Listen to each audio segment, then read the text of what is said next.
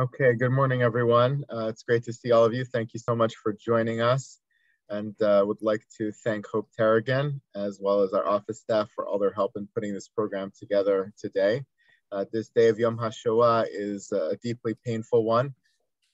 Every one of us and beyond has a connection to the Holocaust in some way. And whether that's a direct connection, a secondary connection, we understand to some very small degree the impact and the significance of the Holocaust and of the commemoration that we have today, which is just barely scratches the surface of what's necessary in terms of our obligation, our responsibility to remember that which happened to our people and to the world. And it's really an honor to invite Dr. David Bernstein back to our Zoom screen to be able to help us shape this day, understand this day, and give us something to think about that can perhaps help us to experience the loss and also to give us direction as we go forward. David Bernstein is, of course, the Dean of Pardes, as he has been for almost 25 years, an illustrious and significant career in Jewish education, both at Pardes and before Pardes. Most significantly, our historian on our Poland trip in 2018 that we took with KMS, but ever since then has continued to develop his relationship with our shul through these various Zoom sessions on Tisha B'Av, Yom HaShoah, and other occasions where we've been able to have him, Yom HaZikaron, giving us a lot to think about, a lot to study, and a lot to reflect on. So thank you so much for joining us today, Dr. Bernstein. And some of us on this call today had the zchus to actually be with you live in the Warsaw Cemetery for this actual walking tour, but are happy to do a little bit of chazara today in a virtual walking tour and to hear your insights into what you're going to show us. So thank you so much for joining us. Thank you so much, Rabbi Weinberg. It's always a pleasure to speak to KMS, whether it's in person or on Zoom, and I really appreciate the opportunity. So today is indeed Yom HaShoah. About 7.5 hours ago, we had a siren in Israel for 2 minutes and everything came to a halt. Someone even told me they were once on Highway 1 between Tel Aviv and Jerusalem and the traffic stopped. So at my own perspective, and those of you who came with KMS in 2018, this may sound familiar. My own perspective is that it's important to focus on the life of the Jews, not only their tragic death. And that's, first of all, to do honor to them. They weren't only people who died. They were people and communities that lived very vibrant Jewish lives that I think we can learn from and be inspired by. And I even think on the level of appreciating the loss, that it's not only that these were human beings, but this was a culture. This was a culture that was, for the most part, destroyed. And that's what I'd like to do today. And the irony is that Warsaw was the largest Jewish community in the world in 1939, except for New York. There were 380,000 Jews living in Warsaw, and they were about 1/3 of the population of the city. And the irony is that today, not only are there only a couple of thousand Jews at most that we know of living in Warsaw, but very little remains physically. When you go to Warsaw to visit Jewish sites, you go to the Nozik Shul, the only shul that survived the war, out of about 400 shuls and batei midrash. There are very few Jewish communal buildings that are still around. There's almost nothing to see. And so tragically, the best place for us to be able to learn about Warsaw Jewry in its life is to go to the cemetery. The cemetery that was founded in 1806 because Jews had been expelled from Warsaw in the 1400s and had lived across the river and had not been allowed back into Warsaw until about 1800. And actually, here, the Beit Kvarot becomes what Chazal call it, the Beit HaChaim. They use it as a euphemism, but I'd like to use it as our starting off point to learn about the life of Warsaw Jewry. What was life like before the war? And then we'll touch also on the wartime period as well. So I will just put up the PowerPoint. I hope you can see it. Yes? Yes, we can see it. Great. Okay. Also, I'll just let anybody know, no one's able to unmute themselves, but if you have a question, you can put it in the chat. And if Dr. Bernstein doesn't see it, I'll alert him to it. And Dr. Bernstein, if you want me to remove that feature and allow people to chime in, please let me know. Okay, no, that's fine. Very good. And hopefully there'll be time to ask questions at the end as well. And we'll stay within our hour that's allotted. Okay, so one of the things that I think many people have in their mind is this myth that in 1939, Polish Jewry was sort of like Tevye in Fiddler on the Roof. And that does describe some of Polish Jewry, but Polish Jewry was much more diverse than that. And I think that's one of the things that we'll see in the cemetery. So let's begin actually with two great Torah scholars, the Netziv and Reb Chaim Soloveitchik. And we're looking at the Ohel, the white structure, the white small building in front of us, where they are both buried. These are two Gedolei Hador from the late 19th and early 20th centuries. And here is a picture of the Netziv. The Netziv is actually a fascinating person. He was the Rosh Yeshiva of Volozhin, perhaps the most preeminent of yeshivot in Europe during this time period. He was the Rosh Yeshiva longer than anybody else for about 40 years. And he was married twice. His first wife died. His first wife was the granddaughter of Reb Chaim of Volozhin, who founded the Volozhin Yeshiva. When she died, he remarried, and he married the daughter of Rav Yechiel Michael Epstein, the Aruch HaShulchan. He was an avid Zionist. He was one of the leaders of the Chibat Zion movement and was very, very much against a split in the community. He was somebody who believed that, well, let me say this. There's a legend told about him that as a child, he was not very adept at his studies. And his Melamed came to meet with the parents and told the parents, listen, he doesn't have a great future in Torah learning. And maybe you should help him learn a trade. Maybe he can become a shoemaker or a tailor. And he saw how disappointed his parents were. And he resolved that he would work hard to be able to live out that dream of being a Torah scholar. So in that sense, the Netziv has a different story than many of the other Gedolim. Many of the other Gedolim have a story about how they were Iluyim, they were child prodigies. They had mastered Shas by a very young age. They were giving Chidushim, they were writing Chidushim when they were 12. You know, that's what you hear about most Gedolim.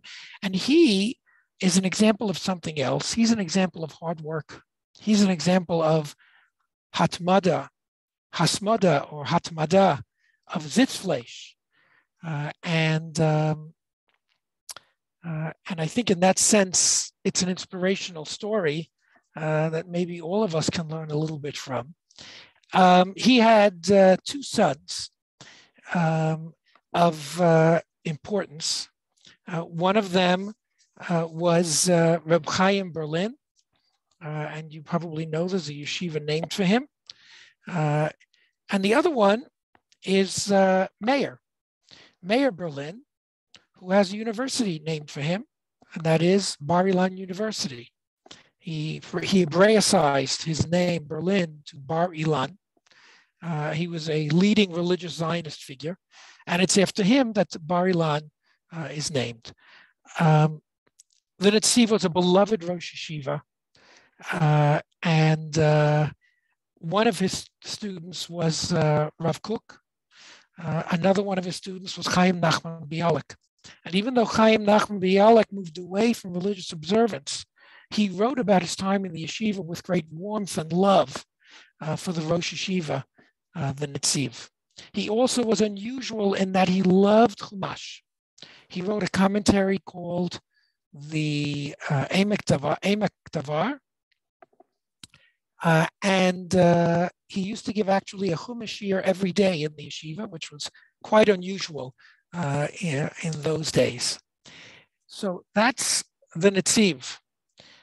Buried together with him is Reb Chaim Soloveitchik, also of the yeshiva of Lozhin. He was a Ram, a Gemara instructor, and when the yeshiva closed in the 1890s, he became the rabbi of Brisk, and also known as the Brisker Rav. Developed a method of Talmud study known as the Brisker Derech, which is very prevalent in yeshivot today. But he was much more than a Talmid Chacham. Reb Chaim Soloveitchik, who of course is the grandfather of the Rav Yosef Dov Ber Soloveitchik of Yeshiva University in Boston. Reb Chaim Soloveitchik was a saintly figure. Anecdotally, it is said, and I don't know if it's true, but it could be true, that three great rabbis around the turn of that century were asked, what's the most important function of a rabbi? And they asked the Netziv, and the Netziv said, to teach Torah to as many people as possible.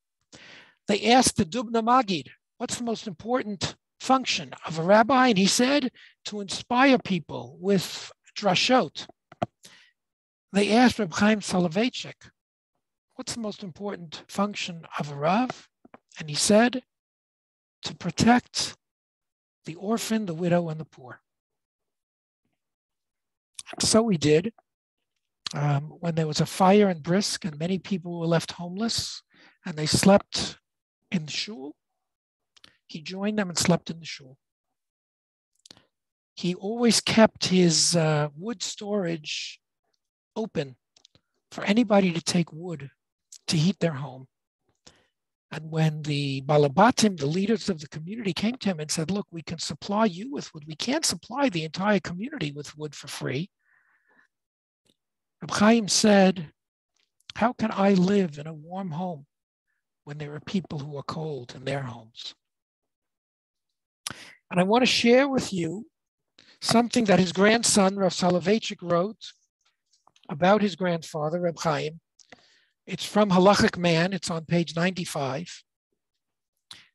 And Rav Soloveitchik writes the following. The great Torah giants, the Halachic men par excellence, were champions of truth and justice. They glowed with a resplendent ethical beauty. Space does not permit me here to begin to speak, for example, about his unrelenting efforts to realize the ideals of righteousness and equity. Let me cite one incident.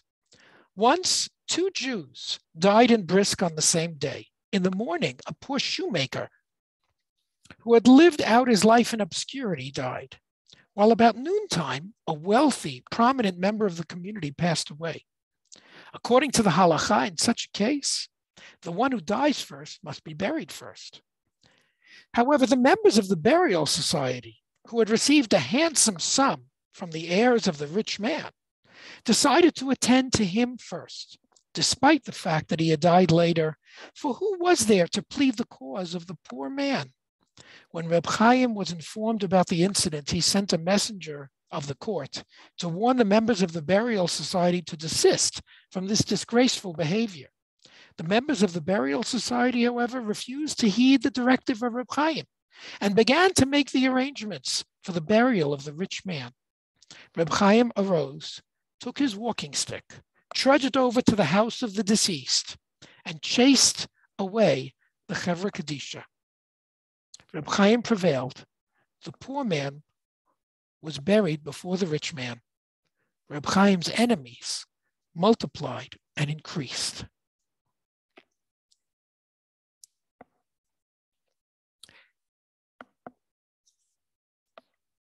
But the world of the yeshiva, the world of the Netziv and Reb Chaim, was not the only world of Polish Jewry around this time. And here we come to a different grave, a grave of Ludwig Zamenhof. Ludwig Zamenhof, here you can see a picture of him, felt that the main reason for hatred among people was difference in language, which he felt caused understanding and of course was connected to the nationalism of the late 19th and early 20th centuries. And so Zamenhof was determined, actually even from high school age, to create a universal language in order that people should not misunderstand each other, in order to decrease nationalism, in order to create world peace. His vision was a secular vision, an idealistic Jewish vision of a sort, perhaps, but not in a religious context. He actually studied English, but decided that English grammar was too difficult. And he looked for something with an easier grammar to base his language on. It's mostly based on Spanish. He studied medicine. He was an ophthalmologist. And in 1905, he organized the first international Esperanto conference. There, people came together and learned and spoke Esperanto. He translated the Tanakh into Esperanto. He was nominated for a Nobel Peace Prize. And actually, there are many streets named after him. This one is in Tel Aviv, but there are streets named after him in France, in Hungary, in Lithuania, in Poland, in the Czech Republic, Italy, Brazil. Actually, if you've read Michael Chabon's Jewish Policemen's Union, it's centered in the Hotel Zamenhof, where the detective Lanzmann lives. In any case, Zamenhof created this language, and you could see that the Tel Aviv street sign is actually written in Hebrew as well as in Esperanto, right? The creator of the international language Esperanto. About a decade ago, the Wall Street Journal actually ran an article about Esperanto speakers in the world today. Apparently, there are still thousands of Esperanto speakers in the world today, and they've organized a special Airbnb system where if you are an Esperanto speaker, you can go visit and stay with other Esperanto speakers for free in their homes, as long as you speak Esperanto together. It was joked that when they would have Esperanto conferences, that lunchtime people would relax, go back to their native language, and that most of them would revert to Yiddish because so many of the Esperanto enthusiasts were Jewish. He and his wife, Clara, raised 3 children, Adam, Sophia, and Lydia, all 3 of whom perished in the Shoah. We come now to another area of the cemetery, and this is the area of the Bund. The Bund was one of 3 major political movements in Poland in the late 19th and early 20th centuries. There were the Zionists of different stripes. There was Agudat Yisrael, founded in 1912, which was essentially Haredi Jewry. And there was the Bund. The Bund was founded in 1897 in Vilna, and they were dedicated to creating a socialist revolution in Poland. And they believed that in that new socialist Poland, Jews would be able to have cultural autonomy under the banner of the Yiddish language. And you'll notice that all of the matzevot and monuments here are all in red, red being the color of the socialists and communists. They're the reds. Some of you are old enough to remember the saying, better dead than red. But the Bund was really immensely popular in Poland. In Warsaw, it actually received more than a third of the Jewish votes and received more votes than the Zionists or Aguda. And that was because they were the heroes of the working class. They organized strikes. They helped to improve working conditions. They also organized self-defense groups against pogromists. And so they were very popular. And there was even a saying, on my way to Mincha, I'm going to vote for the Bund, meaning even a religious person, even though the Bund was anti-religious and anti-Zionist, that a religious person might vote for the Bund because of their other platforms in defending the working class and organizing self-defense groups. One of the people buried in this area, who, as you see, perished in 2009, was Marek Edelman. Marek Edelman was one of the leaders of the Warsaw Ghetto Revolt, in which the Bundists took part, and he was one of the commanders. And because of that, he had a special place in Polish society. Unlike most Jews, Polish Jews who survived the war and fled Poland during the wave of pogroms that followed World War II, about 1,000 Jews were murdered by their Polish neighbors in the aftermath of the war. Marek Edelman stayed, probably because he felt comfortable in a socialist Poland, was not as determined to keep his Jewish identity, and he stayed. And he became kind of a moral voice in Polish society because of his being one of the leaders of the Warsaw Ghetto Uprising.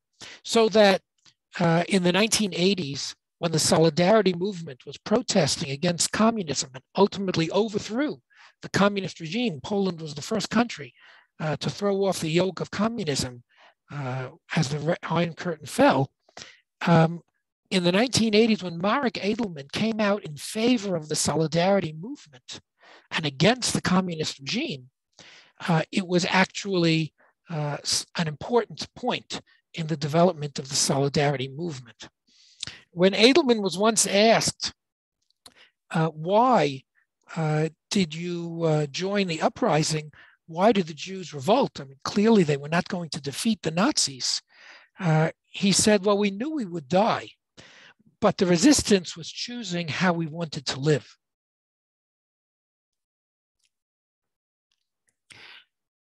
This brings us to Ohel Peretz. You might be able to make it out here on the very top, Ohel Peretz.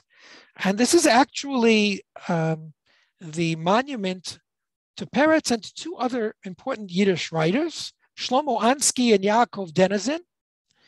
Yaakov Denizen is less well known. He actually not only was a writer, but acted as Peretz's literary agent. But Ansky, you may know because he's the author of the Dibbuk. The Dibbuk, which was not only an important play and was translated into many languages, but also became a film as part of the burgeoning Yiddish film industry in the early part of the 1900s. It was also the basis of the story of the film The Exorcist. Yud Lamed Peretz is buried here, and Yud Lamed Peretz, one of the three great Yiddish writers of classic Yiddish literature, Mendele Mocher Sfarim, Sholem Aleichem, and Yud Lamed Peretz. And Peretz, here's another picture of him. Peretz was not only a prolific writer, but also someone who wrote in Yiddish as well as in Hebrew. And he believed in the importance of both national languages. Peretz was a lover of the Jewish people. He grew up in a religious home in the city of Zamość. That's where my sister was born, actually, 77 years ago today. This is her birthday, at the very end of World War II. And actually, Peretz may even have had Sephardi roots, but because Sephardim were the first to settle in Zamość. It's unusual for Poland. But later on, the Ashkenazim dominated, and the Sephardim lost their Sephardic identity. But his last name is a much more common name in Sephardic circles than Ashkenazi circles. So some think that one of the great Yiddish writers was actually Sephardi. In any case, Peretz loved, even though he moved away from religious observance, his family was religiously observant. Like many in his generation of the late 19th and early 20th century, even though he moved away from religious observance, he remained a passionate lover of the Jewish people and was very much dedicated to Jewish cultural autonomy during his lifetime. And I'll share with you, let's see if we have time. I just want to check the time. Yeah, I'll share with you one story that's relevant for our time period. It's a story called The Magician. And in this story, a magician comes to a shtetl, and the magician actually starts pulling out ribbons from his mouth and scratches his shoes, and gold coins come out. And yet he looks very poor. And he scratches his leg and produces dozens of turkeys, and then snaps his fingers and dozens of challahs appear. And yet he looks scrawny and hungry. People ask him, where are you from? He says, London. He says, where are you going to? He says, Paris. And here he is in Eastern Poland in a small shtetl. They said, what are you doing here? He said, I lost my way. He doesn't show up for shul, not even on Shabbat HaGadol. Remember, in those days, it was traditional for the Rav to only give a drasha on Shabbat Shuvah and Shabbat HaGadol. Rabbi Weinberg, don't get any ideas. I think people enjoy your drashot on a weekly basis. But this magician doesn't even show up on Shabbat HaGadol in shul. He's a mystery. Meantime, there are two Jews, an elderly couple. They're poor, they've fallen on hard times. And they don't have money to even light candles in their home for the Pesach Seder.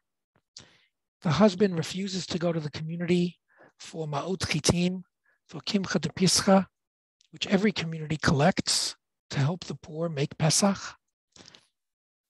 He's confident that somehow God will help them. And he goes to shul, Leil Pesach, and he's coming home, and Peretz describes how on his way home, all the homes are brightly lit. Everybody's preparing for the Seder and the festive meal. He comes home to a dark home.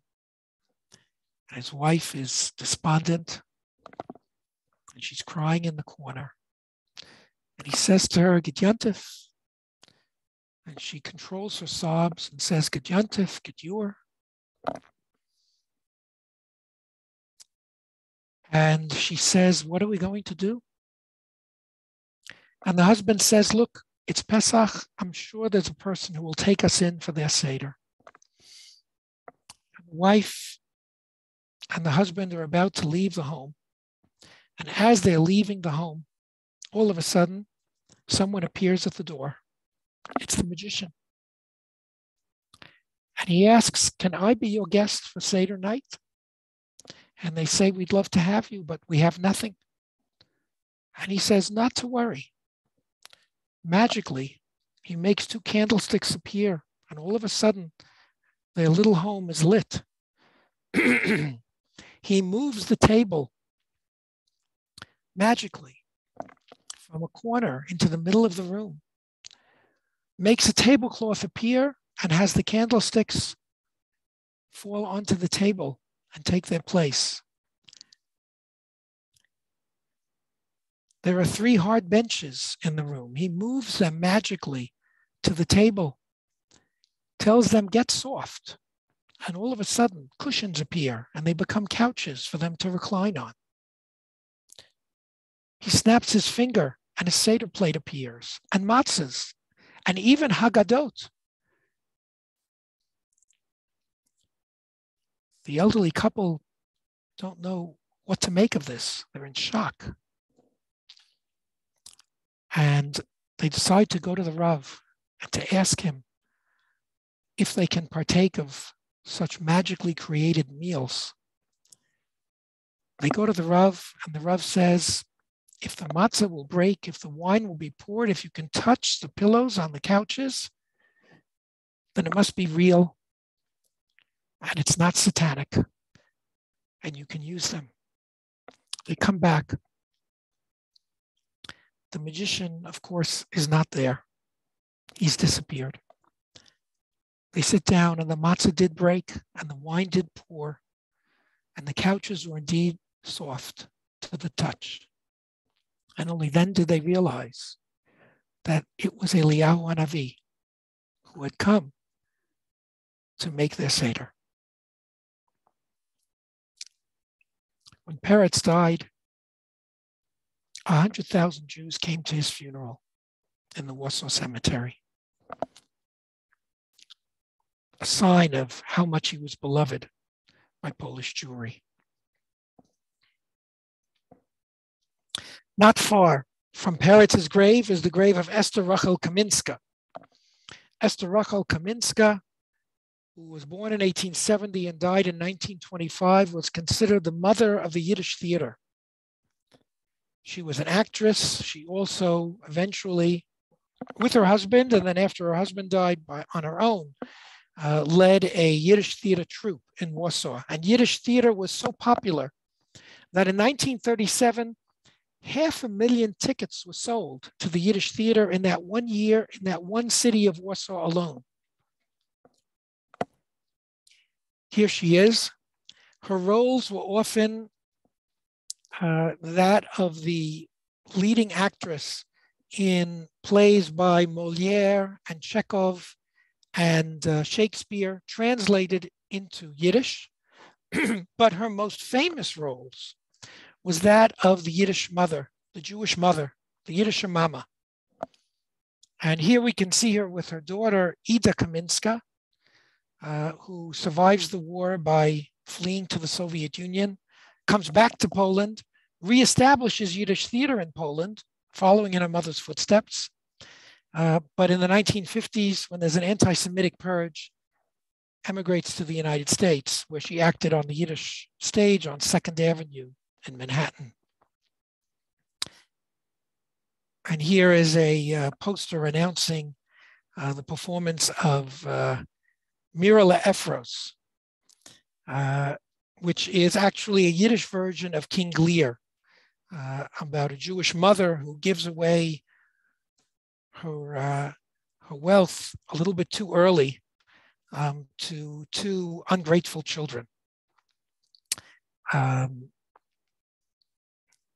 So this is an example of the Yiddish theater. I mentioned in passing the Yiddish film industry, which was also growing in the 1920s and 30s. At that time, of course, there were millions of Yiddish speakers in the world. There were 6 Yiddish dailies that appeared in Warsaw in the interwar years. Every day, 6 Yiddish papers. Some of us might remember that in New York, there were 3 Yiddish dailies that appeared even in the 1960s. The Forward, of course, which was in Yiddish then, not in English. Der Tog, which is what my father read, and Der Freiheit, which was a communist Yiddish paper. But Jews in culture were not only involved in Jewish culture. Many of you have probably seen the film The Pianist, which won the Oscar for Best Picture the year it came out. And Władysław Szpilman was a very acculturated Jew who was probably the greatest pianist in Poland and one of the greatest in Europe in the interwar years. And it reflects the fact that Jews were also very involved in general culture and not only in specifically Jewish culture. The Eish Kodesh of Kalman Kalanimus Shapira, known also as the Piaseczna Rebbe. He was the Rebbe in Piaseczna, which is on the outskirts of Warsaw. He founded a yeshiva which had a few hundred students in the interwar years. Someone who was far advanced in his educational thinking for his time. He was very well aware that many young people in the early 20th century were moving away from religious life. And he tried to convince other Jewish educators that they had to show love for every individual student. They had to respect every individual student for their own qualities. And he wrote Chovata Talmidim, Chovata Avrechim. But what he's most famous for today is for his writings in the Warsaw Ghetto, which are called the Eish Kodesh. While his wife and his son are buried in the Warsaw Cemetery, they were killed in the early stages of the war. He continued to live and to give drashot on Shabbat in the Warsaw Ghetto. And he would give his drasha on Shabbat morning, and Motzei Shabbat, he would sit and write down what he had said. And he collected all of those documents, and I'll explain later how they were preserved. But they've appeared in a number of editions already as the Eish Kodesh. There's an English translation that has appeared as well of excerpts from the Eish Kodesh. He was a person of great faith. He was a person who talked about how God was crying during the Shoah. And is a very inspirational person to many people today. He was a person who believed in meditation. And there are many people today who are into meditation, who follow some of the practices of the Piaseczna Rebbe. He was taken to Travniki, which was a labor camp outside of Lublin. And ultimately, we believe he was killed there in November of 1943 without a burial place.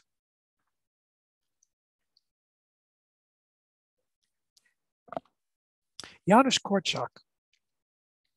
This is a memorial to Janusz Korczak in the Warsaw Cemetery.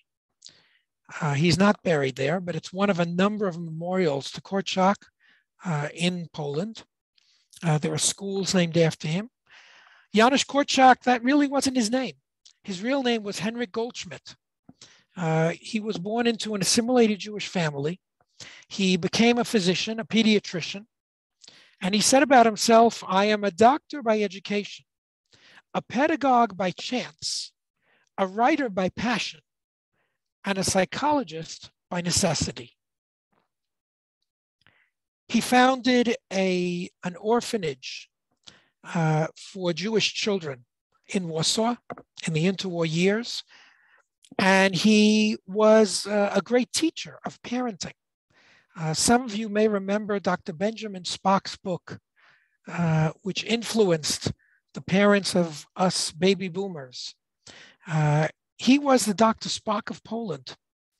He had a radio show. That's when he decided to take the stage name of Janusz Korczak instead of Henryk Goldschmidt.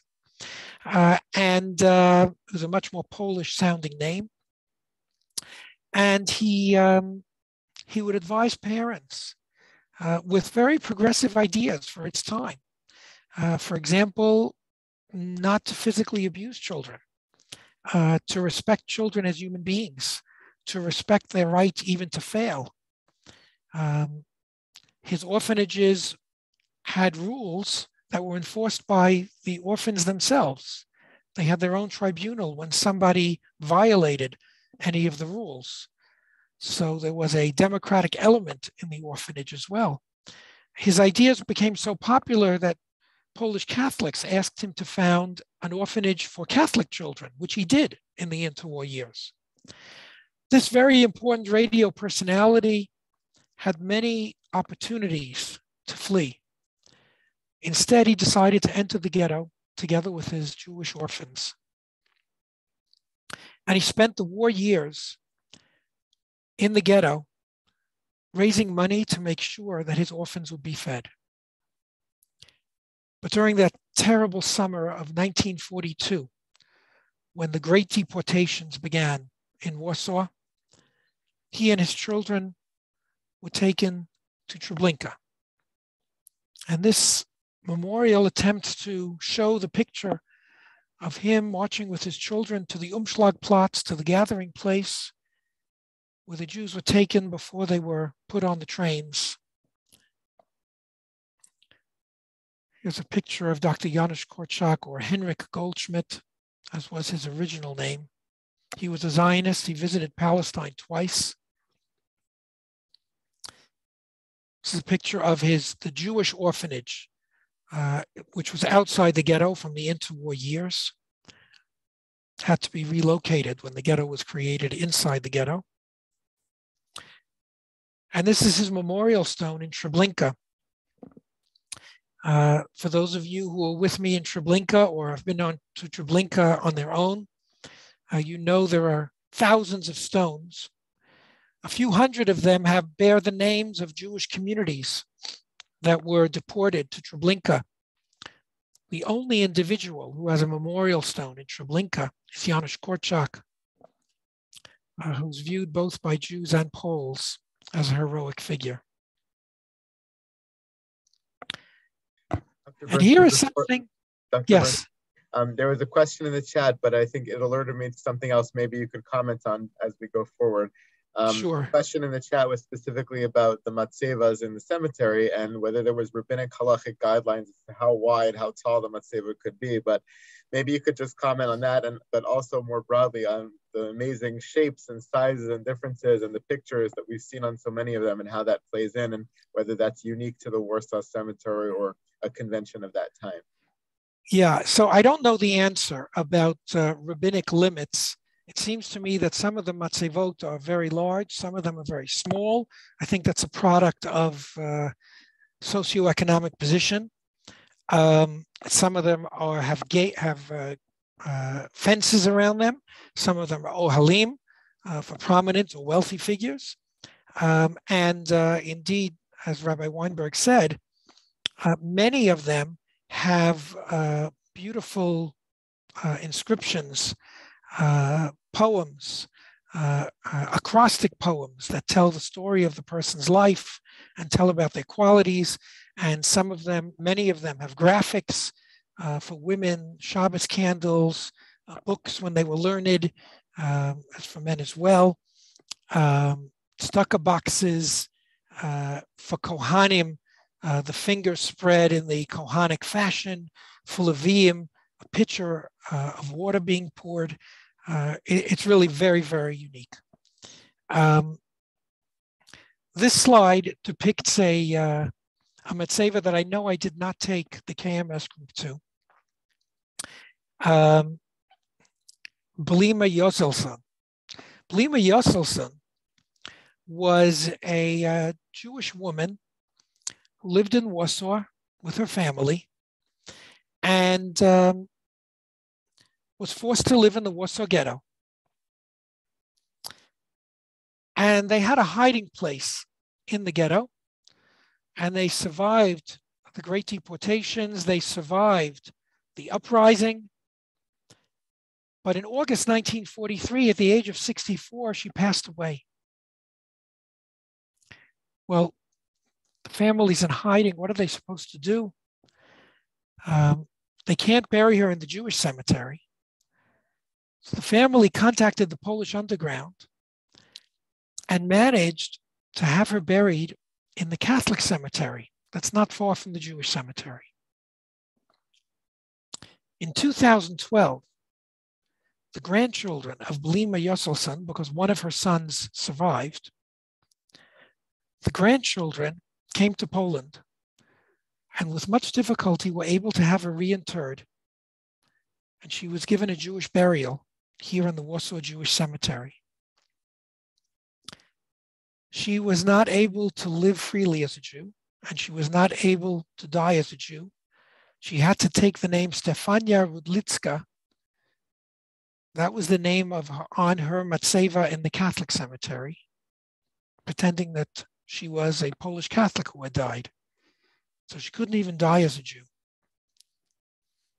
And when this, in 2012, when she was reinterred and the family came to Poland and dedicated this matseva, Rabbi Michael Shudrich, the chief rabbi of Poland, whom the KMSers who came with me were privileged to hear on our trip, Rabbi Michael Shudrich said, this is probably the last burial of somebody from the Warsaw Ghetto.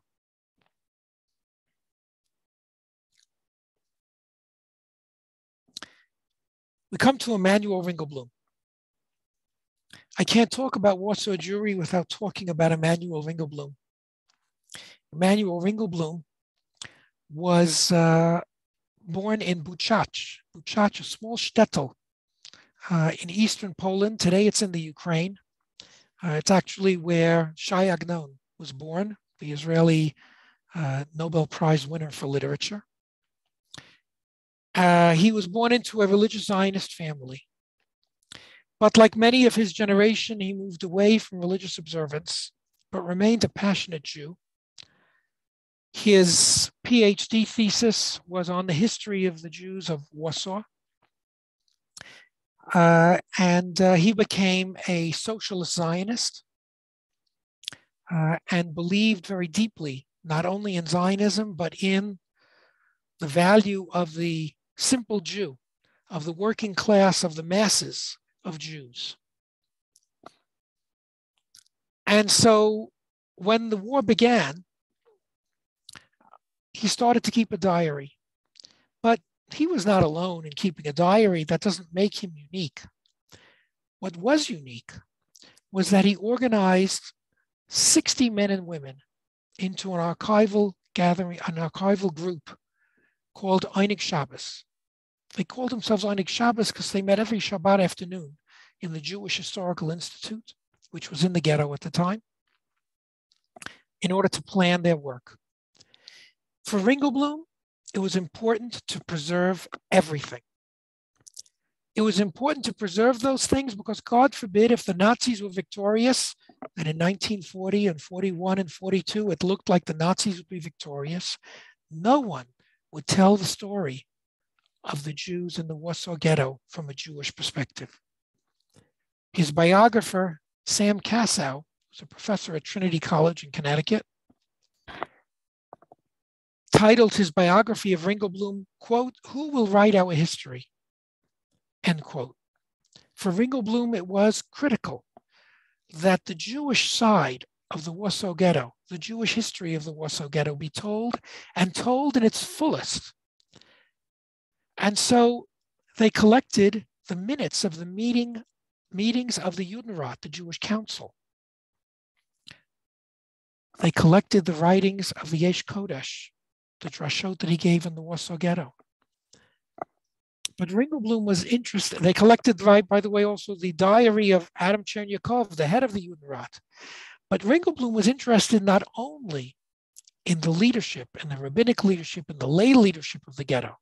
He wanted to tell the story of the simple Jewish masses too. And so he collected everything from report cards from the underground schools, to candy wrappers, to posters about the children's plays, to posters about the concerts that were being performed in the ghetto, to ration cards, to the writings of the people who ran the soup kitchens in the ghetto. Ringelblum himself was also a social activist.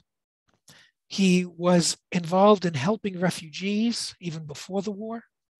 And during the war, he helped organize Va'adei Bayit, apartment house committees, where apartment houses would be organized so that when one family needed help, other families would come to their help, to their aid. He chose 60 people, a very diverse group. There were rabbis and there were atheists. There were Zionists and there were anti-Zionist Bundists.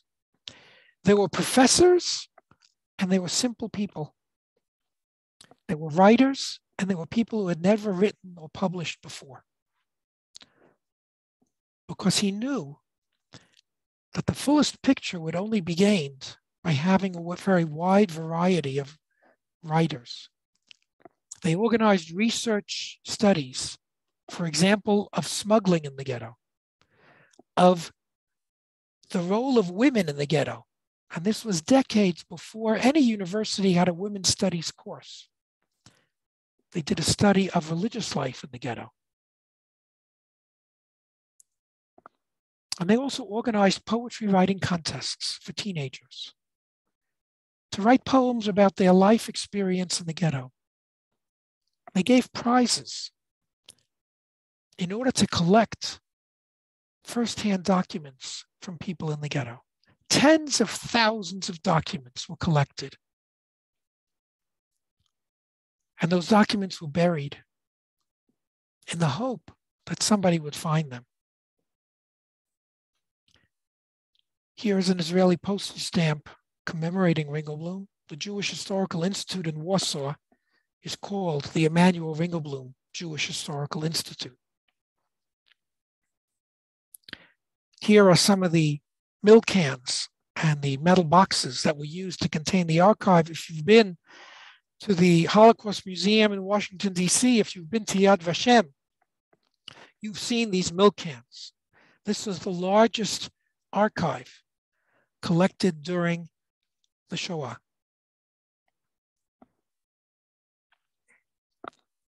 Of the 60 members of Einik Shabbos, only 3 of them managed to survive the Shoah. One of them, luckily, was Hirsch Wasser, who knew where one of the locations was.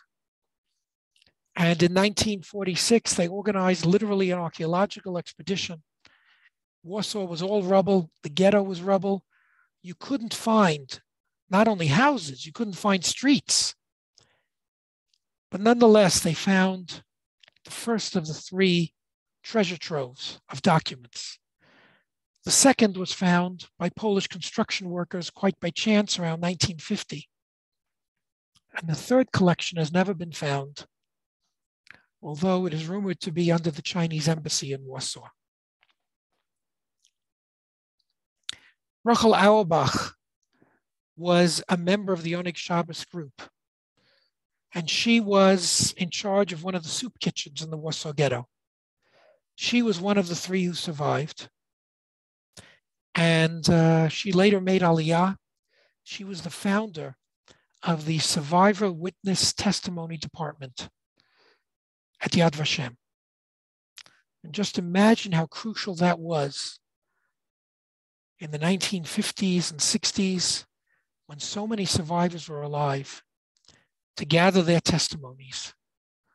She was instrumental in making sure that survivors took the lead in the Eichmann trial that was held in Jerusalem in 1961.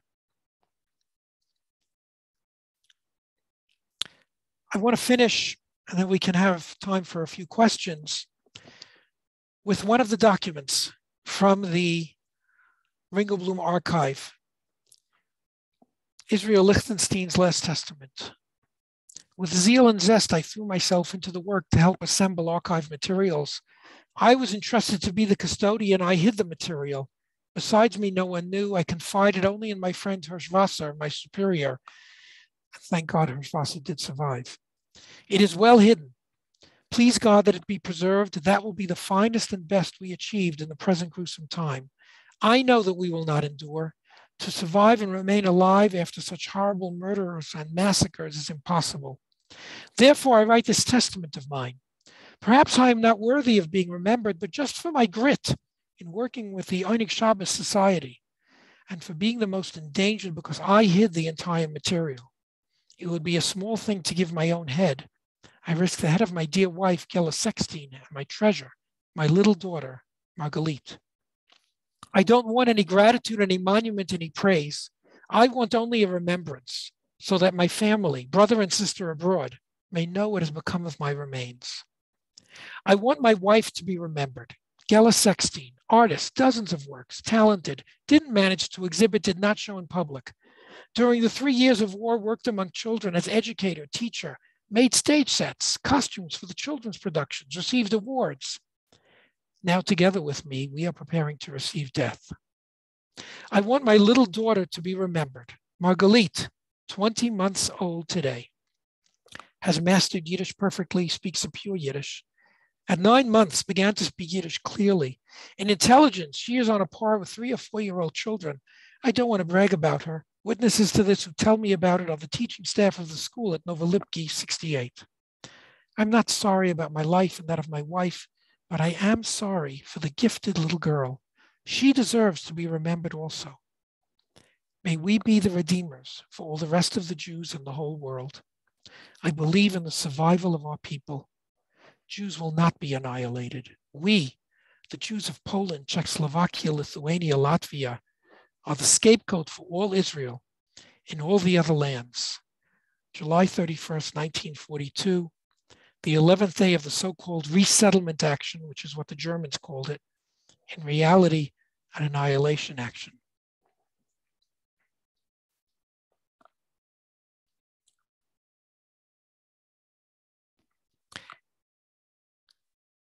Israel Lichtenstein's last wish was that he be remembered. And so 80 years later, today, in Silver Spring, in Washington, D.C., in Yerushalayim for me, we fulfill his last wish. We remember Israel Lichtenstein. We remember his wife, Gela Sextine, the artist. We remember his daughter, Margalit. Thank you.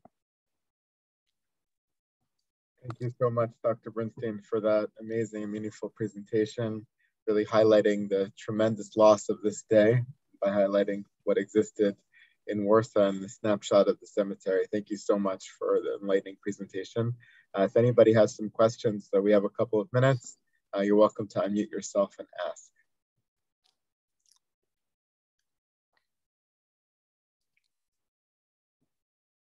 Any questions, comments, parting thoughts?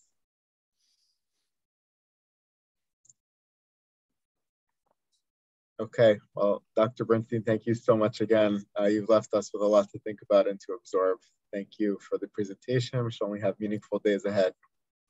Thank you. We'll see you soon. Thanks so much. Thank you, David.